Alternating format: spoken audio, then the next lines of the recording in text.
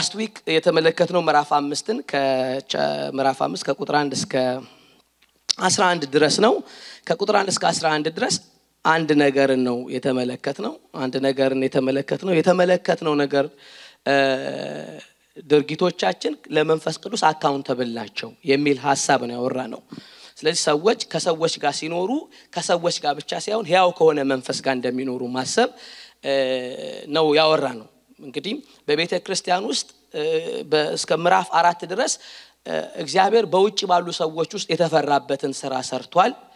ምዕራፍ 4 ሲያልቅ ደግሞ የበጎ ሰው ምሳሌ እነ በርናባስና አይተናል አይደለም ያላቸውን አምጥተው ሸጦ ያካፈሉበትን ምዕራፍ 5 ግን ሁለት ባልና ሚስቶች ወይም አንድ ቤተሰብ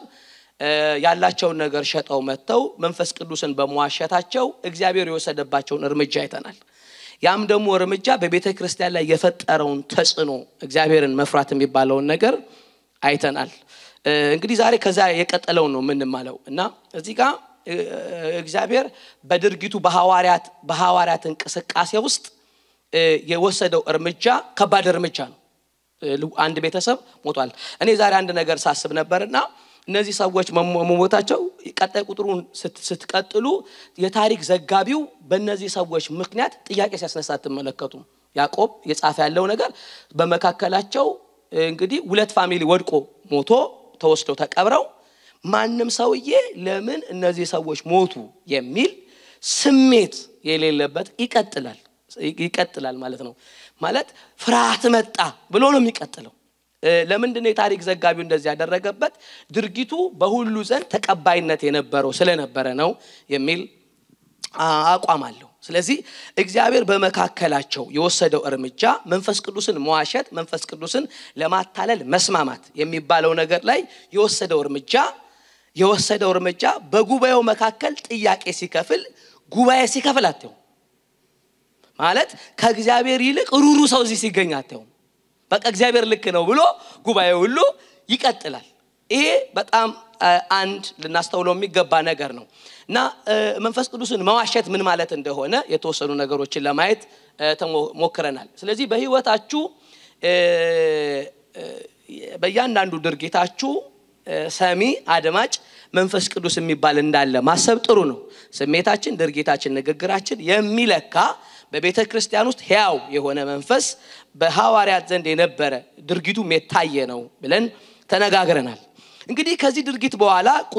ከቁጥር 12 ጀምር ያሉትን ዛሬ የተወሰኑ ነገሮችን ደግሞ እንድናይ አብረን ፈልጋለሁ ለምንድነው ይሄን ነገር የምንማረው የዚህኛው ቤተክርስቲያን መልክ በመካከላችን በዘመን መጨረሻ ደግሞ እንዲኖር ነው ቃሉ መንፈሳዊ ዓለምን እየሰራ ልባችንንም እንዲሰራ ነው ሙግት ነው እንግዲህ እና አሁንም በዚህ ውስጥ ደግሞ እግዚአብሔር ዛሬ ሊሟገተን የሚፈልገውን ነገር እንሰማለን ቁጥር 12 በሐዋርያት እጅ ብዙ ምልክትና ድንቅ በሕዝብ መካከል ይደረግ ነበር ሁሉም በአንድ ልብ ሆነው በሰለሞን ደጅ መመላለሻ ነበሩ ከሌሎች አንድስ እንኳን ሊተባበራቸው የሚደፍር አልነበረም ሕዝቡ ግን ያከብሯቸው ነበር የሚያምኑትም ከፊት ይልቅ ለጌታ ይጨመሩለት ነበር ወንዶችም ሴቶችም ብዙ ነበሩ ስለዚህ ጴጥሮስ ሲያልፍ ጥላው ቢሆን ከርሱ አንዱን ይጋርድ ዘንድ ድውዩን ወደ አደባባይ አውጥተው በአልጋም በወስካም ያኖሯቸው ነበር ደግሞም በኢየሩሳሌም ዙሪያ ካለች ከተሞች ድውያንን ርኩሳን መናፍስት የተሰቃዩትን ያመጡ ብዙ ሰዎች ይሰበሰቡ ነበር ሁሉም ይፈወሱ ነበር እንቀጥላለን እስከ ቁጥር 21 እዚህ ላይ ግን የተወሰኑ ነገሮችን አሁንም እንድናይ ፈልጋለሁ እንደ ቤተክርስቲያን አሁን እዚህ ጋር በሐዋርያት እጅ ብዙ ድንቅና ምልክት ይደረግ ነበር ይለናል በሐዋርያት እጅ ብዙ ምልክት ድንቅ በሕዝብ መካከል ይደረግ ነበር ይልና ሁሉም በአንድ ልብ ሆነው በሰለሞን ደጅ መመላለሻ ነበሩ ይለናል እንግዲህ አሁንም ምዕራፍ 5 ውስጥ ሊነግረን የሚፈልገው ነገር አንድ ልብ ነው አንድ ልብ ስለነበራቸው በአንድ ልብ ሲመላለሱ እግዚአብሔር በሐዋርያት እጅ ብዙ ድንቅና ምልክትን ያደርግ ነበር ነው የሚለን እንግዲህ በሐዋርያት እጅ የሚደረግ ብዙ ድንቅና ምልክት ኢየሱስ በጴጥሮስ እጅ ኢየሱስ በነበሩት በዮሐንስ እጅ ድንቅን ያደርጋል ያለ የነገረን ብዙ ድንቅ ብዙ ምልክት ይደረጋል የሚል ነው። እኔ ይሄንን አሁን በሐዋርያት ቤተክርስቲያን ውስጥ የሚደረገው ድንቅና ምልክት ኢየሱስ ክርስቶስ እጅ ስላገኘ ብቻ ያደረገው እነ ጴጥሮስ የተለዩ ሰዎች ስለሆኑ እግዚአብሔር ያደረገው ነው የሚል አቋም እንደሌላቸው ምዕራፍ 4 እና ምዕራፍ 3 ላይ ጽኑ አቋማቸውን ይዞ ኢየሱስ የሚባል ሌላ ስም አለ ብለው በእነሱ የሚሰራ የሚል አቋም ነበራቸው። ስለዚህ ኢየሱስ በድርጊቶቻቸው እንዲደምቅ እያሳዩት ነው የመጡት። ምዕራፍ 5 ላይ በቤተክርስቲያን ያደረገውን መፈራቱን ካደረገ በኋላ ደሞም የወንጌልን ሌላኛውን ዋናውን ገጽ ሊያሳየን ሲመጣ በሐዋርያት እጅ ይለናል ብዙ ድንቅና ምልክት እግዚአብሔር ያደርግ ነበር ይለናል ይደረግ ነበር ይለናል። አሁን ቤተክርስቲያን ድንቅና ምልክት ፈላጊ መሆን አለባት ወይ ብለን እንጠይቃለን። ድንቅ መደረግ አለበት ወይ በመካከላችን ምንም ጥያቄ የለውም። እውነተኛ የቤተክርስቲያን መልክ የወንጌል እውነቱ ሲሰበክ ድንቁ አብሮ ይከተላል ተአምራቱ አብሮ ይከተላል። እዚህ ጋር ተደረገ የሚለን በሐዋርያት እጅ ተደረገ የሚለን ድንቅና ምልክት መካከለኛ ሐሳቡ ክርስቶስ ስለነበረ ወንጌል በተቆጠረ ቁጥር ወንጌል ጉልበቱ የመንፈስ ማኒፌስቴሽን እንደሆነ ሊያረጋግጥልን ይወዳል። አሜን። ግን የወንጌሉ ይዘት ብቻ ሳይሆን በእነዚህ ሰዎች የነበረ ደግሞ አንድነት እንደገና ሊነግረን ይፈልጋል። አንድ ልብ ነበሩ ይለናል። ስንት ልብ ነበሩ? አንድ ልብ ነበሩ የሚለውን አጥብቆ እንደገና ይመጣበታል ምዕራፍ 5 ላይ። አንድ ልብ ነበሩ በሰለሞን ደጃች ሲመላለሱ በእነሱ እጅ ድንቅና ምልክት ይደረጋል። ቤተክርስቲያን ከዚህ ጎላ መኖርም ትችላለች ማለት ማህበር ብቻ ሆነ ደግሞ በዚህ ልክ እንድትኖር ተጠርታለች። ይሄንን ነገር ከቤተክርስቲያን ያጠፋ ነገር በየ የማስበው ነገር ቴዎሎጂካል ፐርስፔክቲቮች ናቸው። ቴዎሎጂዎቹ እየተቃኙ ሲመጡ ሰዎች የጤነኛ ወንጌል ወይም ጤነኛ ዶክትሪናቸውን እያጡ ሲመጡ የያዙትን ልክ በማድረግ ውስጥ ስለመጡ የቴዎሎጂው ዴቨሎፕመንት እነዚህ ነገሮችን የትላንትና ቸርች ተግባሮች ናቸው የሚል አቋም የሚይዙ ቡድኖች ተነስተው በኃይል አስተምሮቶች መተው ነበር። ማለት ነገሩን እዚህ ጋር ምን ይላል ብለን ወደፊው ከተመለከትን ሰዎች ይሄንን የሚመለከቱበታቸው መልከታቸው የደረሱበትን ነገር ልክ በማድረግ የቀጠሉ ሰዎች አሉ። እሺ አሁን በኔ እጅ ድንቅና ምልክት አልተደረገም ማለት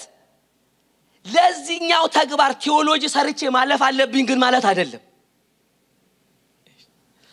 የተወሰኑ የቴዎሎጂውን አራማጅ አካላት ያው ታውቃላችሁ የሪፎርምድ ቤተክርስቲያን ሪፎርምድ ሆና በ15ኛው ስፔሻሊ በነ ሉተር ስትታደስ ከዛ በኋላ የተነሱ የቴዎሎጂካል ዴቨሎፕመንቶች የአቋማቸው ልዩነት ግልጽ እየሆነ ሄዷል። ግልጽ ሆኗል ይሄዳል። ድጋሚ ነው እንግዲህ 18ኛው አካባቢ እንግዲህ የኮስታሉም የካሪዝማቲክሱም እንቅስቃሴ የመጣው ሲመጣ አይደለም የሚል ይሄን ነገሮች ክሌም የሚያደርጉ ሰዎች የመንፈስ ቅዱስ ያውነት በልሳን መጸለይ የሰዎችን መፈወስ እነሱን ኢንተርቴን የሚያደርጉ ሰዎች መንፈስ ቅዱስ አሁንም ይሃው ነው ይሰራል የሚሉ ሰዎች ተነሱ። ስለዚህ ቴዎሎጂዎቹን የሚያምኑ ሰዎች ከፈለጉ አንዱን ልክ ከፈለጉ አንዱን ስተት ያደረጉ የቀጠሉበት ዴቨሎፕመንቶች አሉና በየቤተ ክርስቲያን ውስጥ ደግሞ አመለካከቶቹ በአንዳንድ ግለሰቦች ላይ ሰርሰደው የሆኑትን ጀስቲፋይድ ያደረጉ የቀጠሉ ሰዎች አሉ።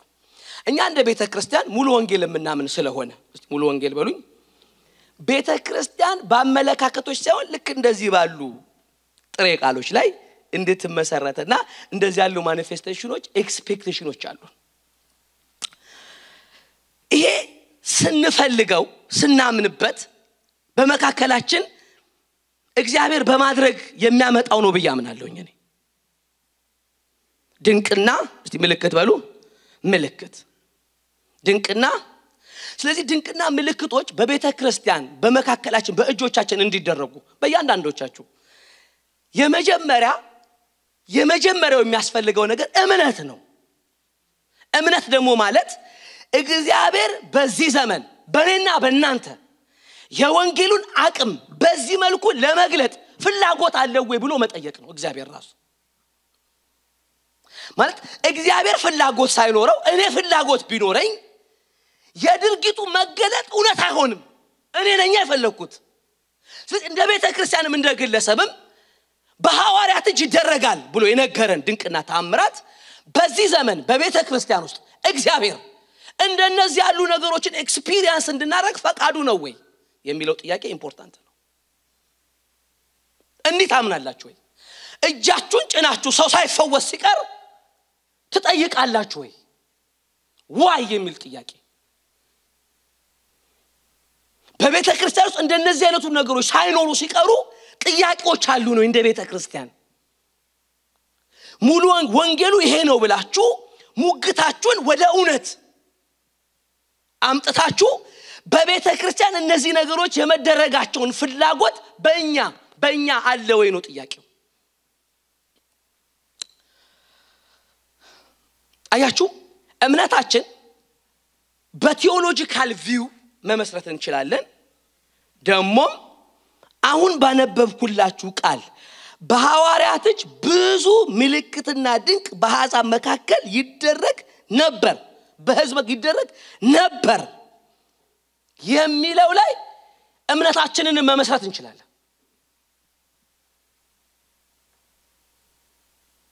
እምነታችን በመላልኳችሁ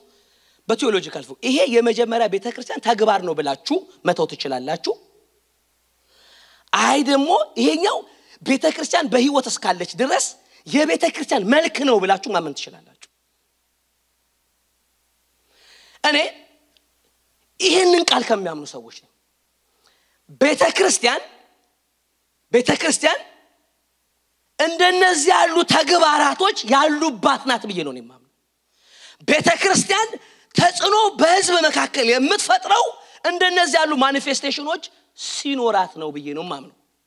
ካልሆነ ምን አይነት መሰላችሁ ምን ሆነው ቪው አራማጅ ነው ምን ነው ቪው አራማጅ ማለት አንዳንዶች እንደዚህ ያምናሉ አንዳንዶች እንደዚህ ያምናሉ አንተ የፈለከውን ማመን ትችላለህ ብለን በቃ ይሄ አመለካከቶችን ዲስፕሌይ ነው የምናደርገው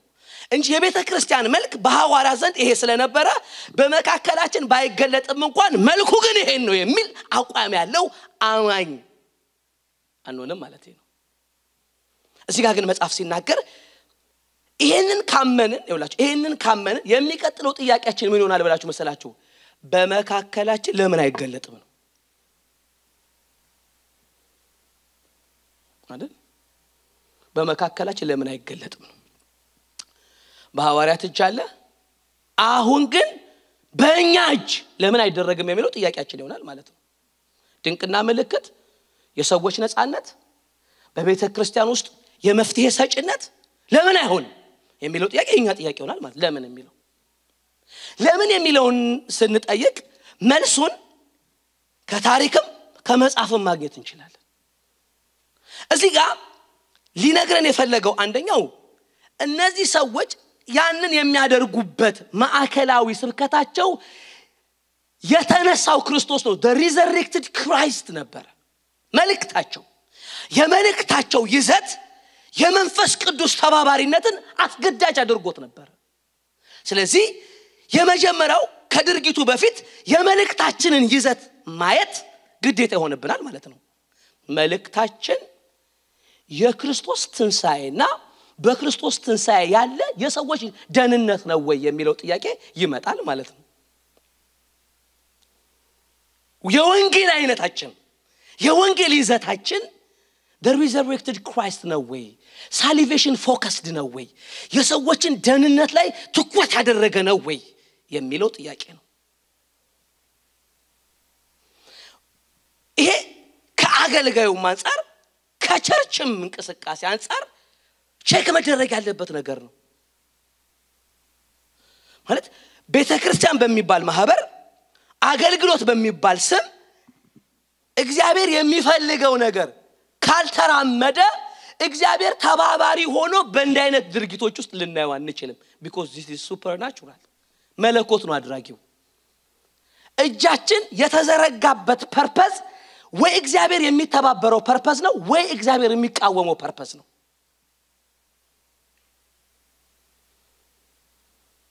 አሜን ስሙኝ አያችሁ ሁላችን እዚህ አብዛኞቻችን የምንፈልገው ፍላጎት አለ የምንጠይቀውም ጥያቄ አለን ወይ የኑሮ ሊሆን ይችላል ወይ በቤተክርስቲያን የሚመጣ ነገር ሊሆን ይችላል ሁላችን ግን የምንፈልገው አንድ ነገር እንዳለ አምናለሁ ፓሽን አለን ሙት አለን ይሄ ዲዛይሮቻችንም አሉ እንደ አገልጋይ ሊሆን ይችላል እንደ ቤተክርስቲያን እንደ ግለሰብ ሊሆን ይችላል የሕያው እግዚአብሔር ማኒፌስቴሽኖች በመካከላችን በእያንዳንዳችን ውስጥ ጸሎቶች መመለስ ሊሆን ይችላል አንደኛው ታምሩ እኮ የጸሎት መመሰማትና መመለስ ነው እሱ ሊሆን ይችላል ይሄኛውን ጥያቄ ስንጠይቅ ይሄኛው ያልሆነበትን ምክንያት ማግኘት እንጀምራለን ቤተክርስቲያን ውስጥ ግን የመጀመሪያው የቤተክርስቲያን መልክ ግን በሐዋርያቶች ድንቅና ተአምራት ይደረግ ሲነበር በሉ ስለዚህ የቤተክርስቲያን የመጀመሪያው መልክ ምንድነው ድንቅና ተአምራት የሚደረግባት ነው ለምን ሲባል ማዕከላዊ መልእክቷ ኢየሱስ ክርስቶስ ተነስቷል ስለነበረ ነው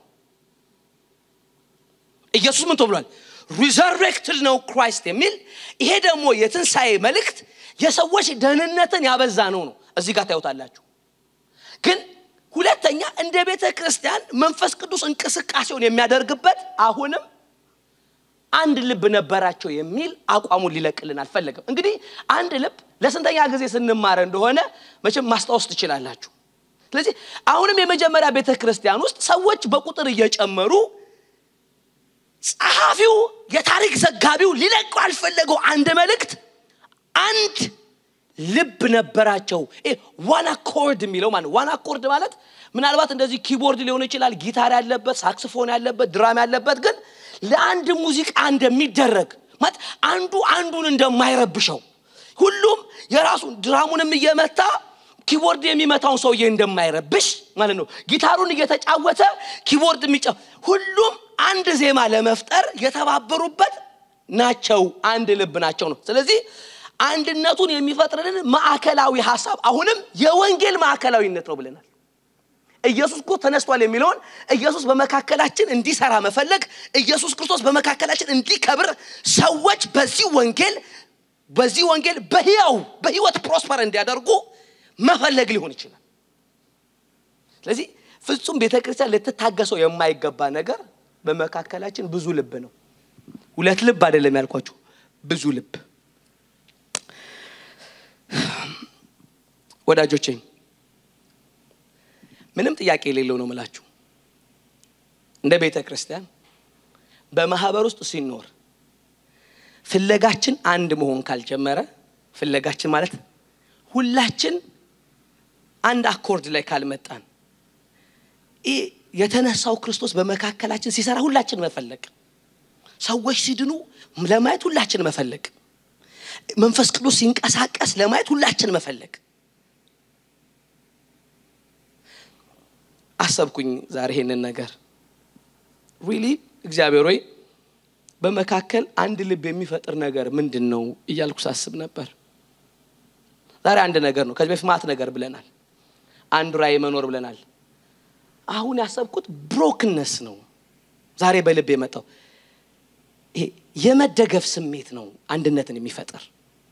በራስ ሙሉ አለመሆን ስሜት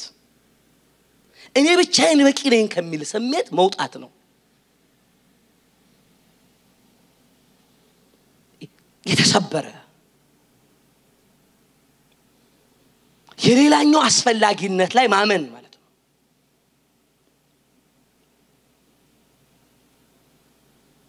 ግን የመፈላለጉ ስሜት ግን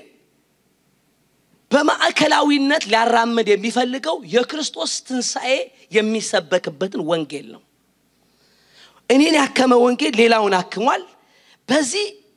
የመደጋገፍ ስሜት ሌሎች በዚህ ወንጌል እንዴት ተጠቃሚ ይሁኑ እንዴት ይዳኑ የሚለው የጋራ ፍላጎት ነው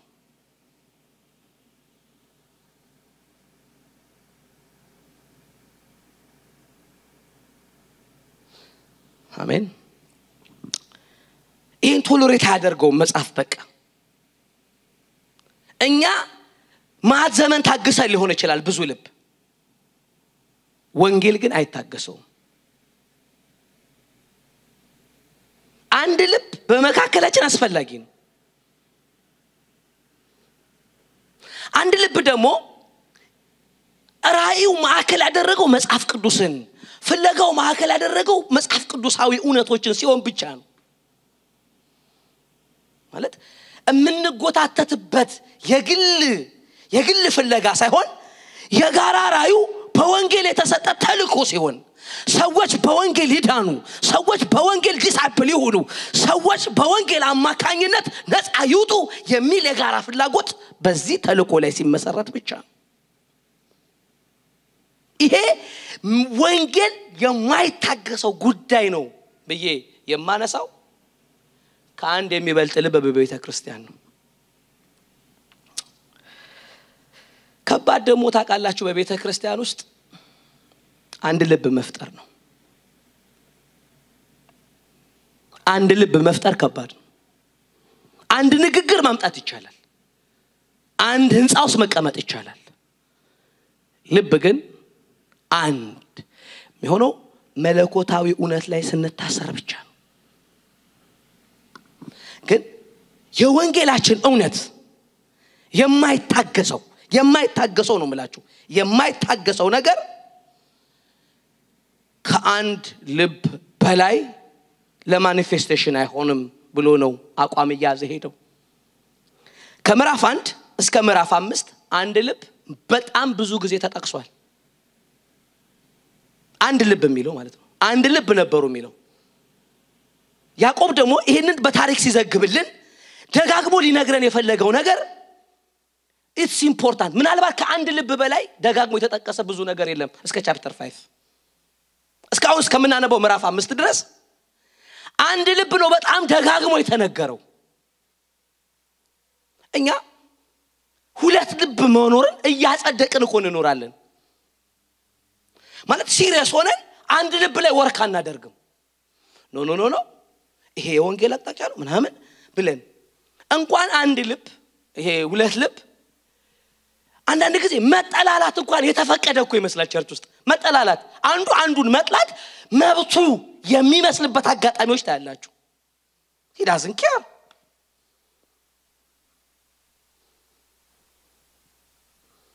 ቤተክርስቲያን አንድ ልብ የሚባለው ነገር ከመጣ አንድ ራይ ስለሚኖረን የኛ አይደለም ማሪያው ከኛ ውጭ ስለሆነ አሁን የተባለው ነገር በመካከላችን ለጋራ የሚቆጠርልን ነገር ሆኖ ይታያል በመካከላቸው ነው የሚባለው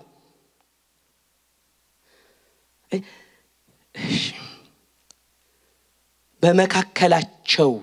በህዝብ መካከል በሐዋርያቶች የሚለው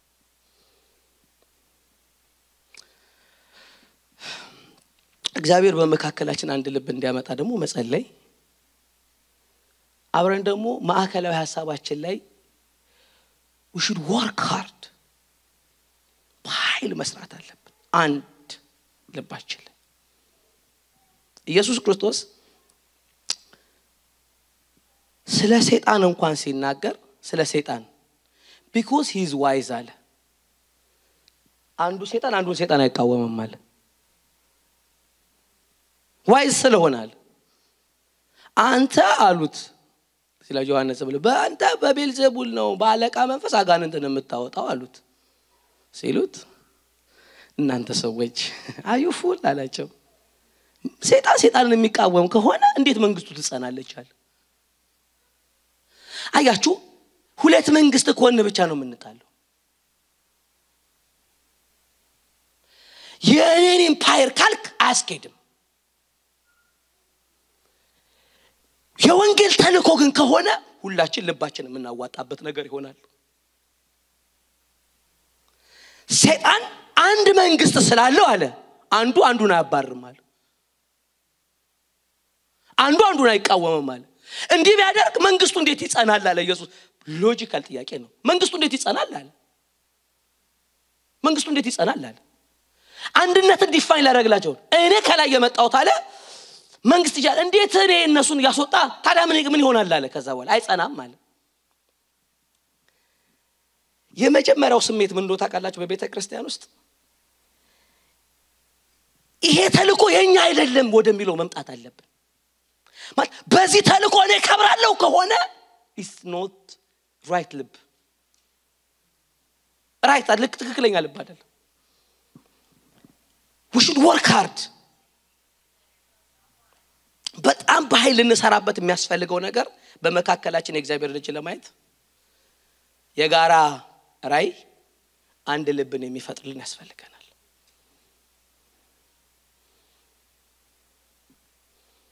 ማለት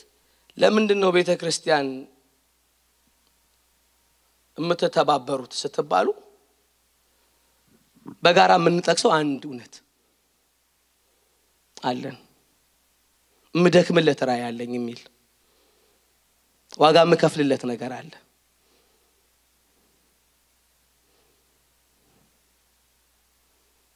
የሚባለው ስሜት ያስፈልጋል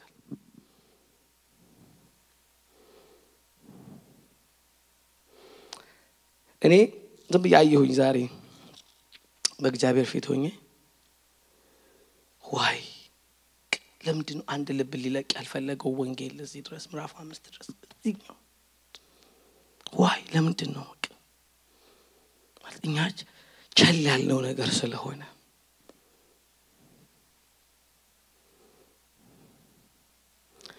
በግል ያለን ፍለጋ በጋራ ሲገመድ የኛ ያልሆነ ተልኮ ላይ ማምጣት መቻል አለበት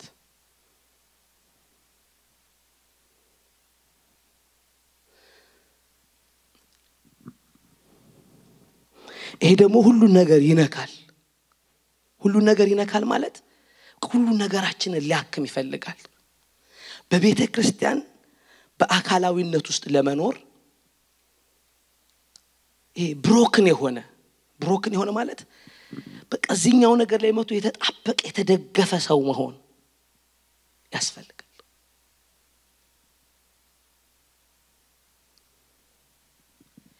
በመካከላቸው የተፈጠረው አንድ ልብ መንፈስ ቅዱስ የተንቀሳቀሰበትን የድንቅ የተአምራት ድርጊት ያሳየ ነው ያኔ ምን ይላል ከሌሎች አንድስ እንኳን ሊተባበራቸው የሚደፍር አልነበረም ይላል ሌሎች የሚለው በዚህ የወንጌል እውነት በዚህ የአንድ ልብነት የሌሉ ሰዎች ነው ሌሎች ብሎ ሪፈር የሚያደርገው ሌሎቹ ማለት ከአንድ ልብ ውጪ የሚተባበር ሌሎች የሚባሉት አልደፈሩም በቃ በዚህ በጋራ ያለን ጥንካሬ ለሌሎች አስፈሪ የሚያደርገን ነገር ነው ማለት በጋራ አንድ ነገር ስናራምድ ከኛ ውጪ ሆነ አካል ይፈራናል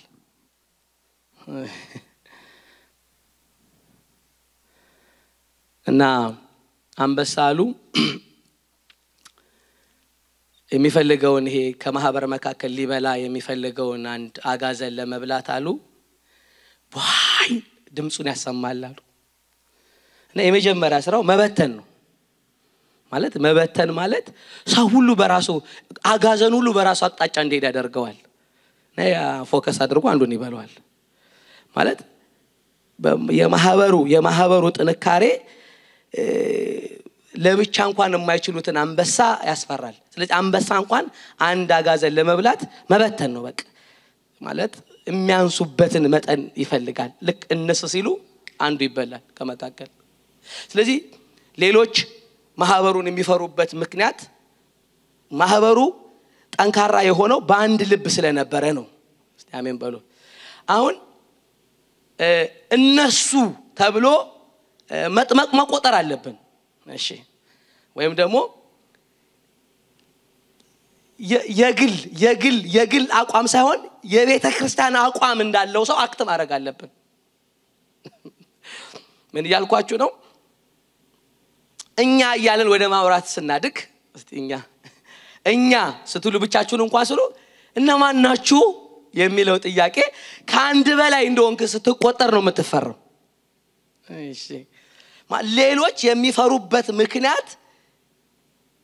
አንድ ልብ ላይ የተገመዱ ብዙ ሰዎች ስለነበሩ ነው። ቀጥሎ ሪዛልት አድርጎ ያመጣላቸው ምንድነው ካላችሁ ባይተባበሯቸው ግን ህዝቡ ግን ያከብሯቸው ነበር ይላል። ያከብሯቸው ነበር። አሁን በተገለጠባቸው ነገር ያከበረባቸው ወይስ በአንድ ልባቸው ያከበረባቸው የሚለው መጠየቅ ጥሩ ነገር ነው። በሐዋርያት እጅ በሚደረጉ ድንቅና ምልክት ነው ወይስ ህዝቡ ሌሎቹ ባይተባበሯቸው ለማክበር አስገዳጅ የሆነው ነገር የተፈጠረው በምን ውስጥ ነው ብላችሁ ጠይቁ። አንድ ልብ ከሆኑ በኋላ ነው የሌሎች ማክበር የሚባለው ነገር አስገዳጅ ሆኖ የሚመጣው። የሚገርማችሁ ታውቃላችሁ በወንጌል እንቅስቃሴ ውስጥ እናንተ እርስ በርሳችሁ መች ትቀባበላላችሁ የሚለው የወንጌልን ጉልበት ያሳነሰ ወሬ እንደሆነ ታውቃላችሁ። ሄዳችሁ ኢየሱስ እኮ ምናምን ስትል ምን ጴንጤና እንዴ ራሳችሁ ገና መች ተቀባበላችሁ የሚለው የወንጌል ድካም ነው። ወንጌል አቅም ያጣበት ወሬ ነው። ወደ ማክበርና ወደ ፍርሃት የሚያመጣው የጋራ አቋም አለን ኢየሱስ ክብር ሁላችንም ፈልጋለን የሚል አቋም ነው ፍርሃትንም ማክበርንም ያመጣው። the more divided በሆኑ ቁጥር ሶሳይቲ neglect የሚያደርገው የሚንቀው ማህበር ይሆናል። አንዳችንን ስናማ ማለት ነው አንዳችን ላይ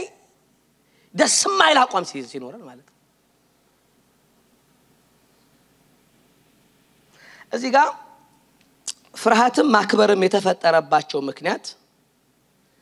በአንድነት አንድ መልእክት ስለነበራቸው ነው የሚል አቋም አለው። ለዚህ እንደ ቤተክርስቲያን እንድንፈራ እንደ ቤተክርስቲያን ሶሳይቲ ኮሚኒቲ እንዲያከብረን የሚያስፈልገን ከላይ ተገለጠባቸው የሚባለው ሳይሆን ቀጥሎ አንድ ልብ ነበራቸው የሚለው ነገር ነው ብዬ ነው ማምነው።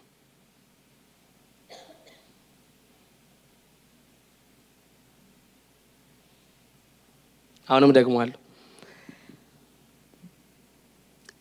ሶሳይቲው ያከበራቸው አንድ ልብ ስለነበራቸው ነው። አለመከፋፈላቸው ነው ሪስፔክቱን ያመጣው። ክብሩን ያመጣላቸው የተያዙበት አንድነት ነበር።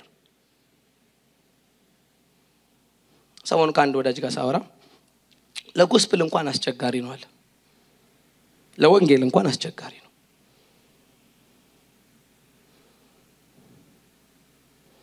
አንድነት ግን ታውቃላችሁ አንድ ቤት ውስጥ በመቀመጥ አይፈጠርም። አንድ ሰሞኑን ስለ ሁለት ሰዎች አንድ ሰው ሲያወራኝ ነበርና በውትድርና ውስጥ ስላለፉ ሁለት ሰዎች ናቸው እና ሲያወሩ የፖለቲካ አቋም ልዩነታቸው ለመገዳደል የሚፈላለጉ ነው የሚመስሉታል። ይሄ ሰውዬ ዛሬ ሰላም ያድራል ተባብሎ በቃ ነው ፈርተን ነው አለ የሚበተኑት አለ። ትልልቅ ሰዎች ናቸው አለ። ግን when you come to ግን የወንድምነት ግን ኮምፕሮማይዝ ማያደርጉት ነገር አለ። አሁን ወንድምነት የተፈጠረበት እውነታቸው የአመለካከት ልዩነታቸው አላሳነሰውም። እሺ በወንጌል አንድ ልብ የተፈጠረበት አንድ መንፈስ የጠጣንበት የወንጌል ትምህርታችን አንድ ስለሆነ ነው። እሺ በወንጌል ትምህርት አንድ ተደርገን የተሰፋንበት የተወለድንበት ዘር አንድ አባታችን አንድ መንፈስ የጠጣ ነው አንድ ሆኖ አንዳንድ ጊዜ ከጋራራይ ውጪ ትንንሽ ኮምፕሮማይዝ የምናደርጋቸው አመለካከቶች ግን ሊኖሩን ይችላሉ። ሁላችንም እኩል እናስብ ማለት የለብንም። የተለያየ ትምህርት ቤት ነው ሄድነው የተለያየ ፕራክቲስ የተለያየ ኤክስፒሪየንስ ነው ያለን። የነዚህ ኤክስፒሪየንስ ልዩነቶችን ሳይሆን ማዕከላዊነቱ ግን የአንድነታችን ማዕከላዊነት ግን የተወለድንበት ወንጌልና የጠጣነው መንፈስ ግን አንድ ነው ማለት አንድነት በመካከላችን በአመለካከት ኮምፕሮማይዝ መደረግ የለበትም ማለት ስሜታችን ጥሩ ሲሆን አሁን የተደገፍን ቀን ሰላም በቃ የደገፍን የተቃወማችሁ እንደዛ አይደለም ባይዘው የአመለካከት ልዩነት ኮምፕሮማይዝ የማያደርገው በወንጌል አማካኝነት የመጣ አንድነት ነው ሁለት ይሆን ቀን ከክብርም ከፍርሃትም እንጎላለን ሰዎች አያከብሩንም አይፈሩንም ስለዚህ በወንጌል የሆነው አንድነት መንፈስ ቅዱስ የሰራበት ብቻ ሳይሆን ሌላው ኮሚኒቲ እነሱን ያከበረበት ጭምር ነው ስለዚህ ክብርን መጠየቅ አንችልም አክብረኝ ማክበር አለብህ አትችሉም በህይወታችሁ የማትጠይቁት ነገር ክብር ነው ባይዘ ማለት ማክበር አለብህ ማለት አትችሉም ዲዘርቭ ስታገኙት የምታገኙት ነገር ክብር ይባላል አክብረኝ ብያለሁ አክብረኝ ብለህ አታከብርም አንተው ተገደው ግን ያከበሯቸው በመካከላቸው የሚያስከብራቸው ዩኒቲ ስለነበራቸው ማለት we can't pray for ክብር ራሻላ ብለን ኮሚኒቲው እንዲያከብረን ብለን መጸለይ አንችልም ኮሚኒቲው እኛን የሚንቅበት ምክንያት ካገኘ ሊንቀን ዝግጁ ነው ላያከብረን ዝግጁ ነው እምናስፈራና ግን የምንከበር የምንሆነው አንድ ልብ ሲኖረን ብቻ ነው በሁለተኝነታችን ውስጥ የሚሰራ የሚያቃልል ነገር አለ ስለዚህ በቤተክርስቲያን ማንታገሰው ነገር መሆን ያለበት አንደኛው የአንድ ልብ ነገር ነው አንድ ልብ በሉ አንድ ልብ ደግሞ መፈጠር ያለበት በራይ ነው በተወለንበት ዘር ነው ስንቶቻችሁ ታምናላችሁ ቤተክርስቲያን ለማንም ቢሎንግ እንደማታደርግ የጌታ እንደሆነች የጌታ ናት የሚል የጌታ አይደለች በቃ በጌታ በሆነ ራይ ውስጥ አንድ ማንሆንበት ምክንያት ምንድነው ያንተ ባልሆነ ቢዝነስ ውስጥ ማለት ነው that's not yours ሁላችን የተጠራንና ምናገለግልበት ውስጥ ማለት ነው ይሄንን በጋራ መፈለግ ይከብዳል በጋራ ኢየሱስ እንዲከብር በጋራ የወንጌል እውነታችን እንዲደምቅ አያችሁ ችግሩ አንድ አዳራሽ መቀመጥ ስላይደለ ነው አንድ ልብ it is difficult ልብ አይመዘነማ በሰው ኩላሊትም ልብም በእግዚአብሔር አምላክ ይጃለህ በተለያየ ዲፈረንት ስለመጣን የአቋም ያመለካከት እውነታችን መሰረታዊ ጉዳዮች ላይ እንኳን ይሰሩብናል ግን በህይወታችን ልንታገሰው የማንፈልገው በክርስቶስ የሆነውን ነገር በወንጌል የሆነውን ነገር ሁለተኛ አድርጎ እንዲያቆም መፍቀድ የለባችሁ የምንፈልገው ነገር በዚህ ያሉ እውነቶች በቤተክርስቲያን እንዲሆኑ ነው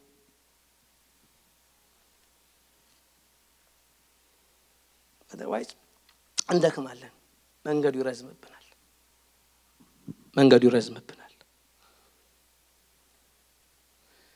መለኮት የማይታገሰው ነገር ነው ብዬ ነው ማምነው we should work hard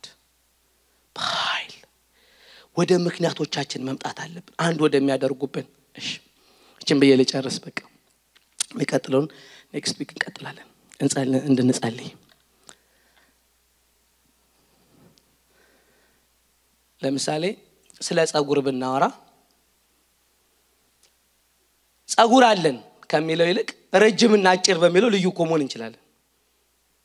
አይደል ማለት ረጅም ጸጉርና አጭር ጸጉር ብለን ማውራት እሱን ደግሞ ተተን ደግሞ ነጭና ጥቁር ጸጉር ብለን ዲፈረንት ነው አሁን ማለት በጋራ ማዕከል የሆነውን ነገር እየፈለግን ዩኒታችንን ከማጠናከር ይልቅ ልዩ የሚያደርጉን ነገሮች እየፈለግን መጣላት እንችላለን ለማለት ፈልጌ ነው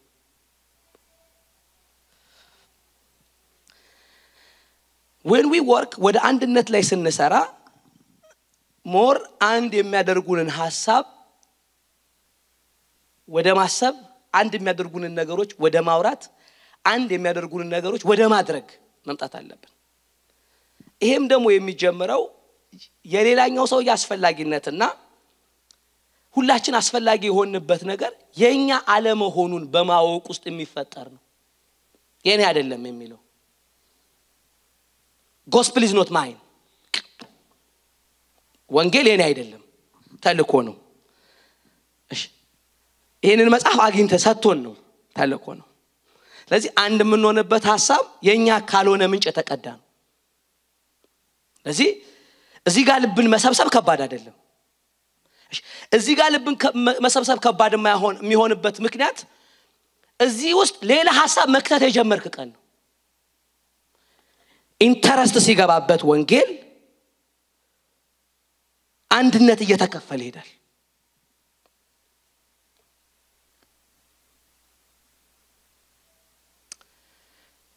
አንድነት እግዚአብሔር የማይታገሰው ነገር ነው በቤተክርስቲያን ውስጥ የማይሰራበት ጉዳይ ነው ቤተክርስቲያን ውስጥ ራሱን የማይገልጥበት ጉዳይ ነው ቤተክርስቲያን ውስጥ የማይገኝበት ምክንያት ሊሆን ይችላል አንድ መሆን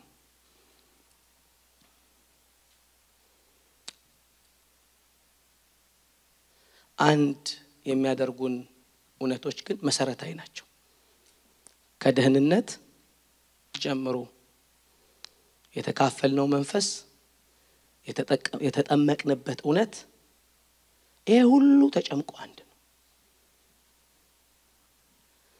ተልኳችን አንድነታችን ወደዚህ መሰብሰብ መቻል አለብን እንደ ግለሰብ ለተታገሱት የማይገባ ነገር ሁለትነትን ሊፈጥርባችሁ የሚፈልግ አስተሳሰብ ነው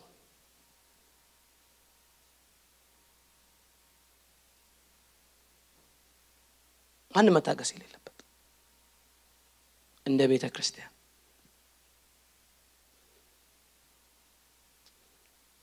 ያ መለኮት አክት በሚያደርግበት ድርጊት ውስጥ ኢየሱስ ራስ ወደ ሆነበት ነው የሚመጣው ራስ ወደ ሆነበት ማለት ቤተክርስቲያን ብሎ ደጠራት ወደ ግንዱ እንዳይሚል ማለት ነው ሌላ ጊዜ ምን ማራው ነገር አለ እዛ ውስጥ ጠንከር ያለ የጋራ እውነት አይደለም አንድነት የሚፈጥር መሰረታዊ እውነቶቻችን ደግሞ አሁን የሆነውን ሁሉ የሆንበት ማለት ነው እነሱ ላይ ትኩረት ማድረግ is important ያ በሌሎች ዘንድ የሚያመጣው ፍርሃት በሌሎች ዘንድ የሚያመጣው ክብር የተረጋገጠ ነው ሁለት ነገር ሰዎች ሲፈሯችሁና ሲያከብሯችሁ ለማድመጥ ጆሮቻቸውን ይከፍቱላችኋል እሺ who are you ብሎ ግን ከጀመረ አይሰማም እሺ በክብር ውስጥ ግን መሰማት መደመጥ አለ ሪዛልት የሚያደርገው ነገር መጨመር ስለሆነ ይፈሯቸዋል ያከብሯቸዋል ካለ በኋላ የሚድኑትም እለት ይጨመሩ ነበር ነው ያለው የሚሉትን እለት የጨመራቸው የሚፈሯቸውና የሚያከብሯቸው ሰዎች ለማድመጥ ስለተገደዱ ነው ስለዚህ ዓለም የኛን እውነት የሚወስደው እኛን እንደጠቀመ ካመነ ነው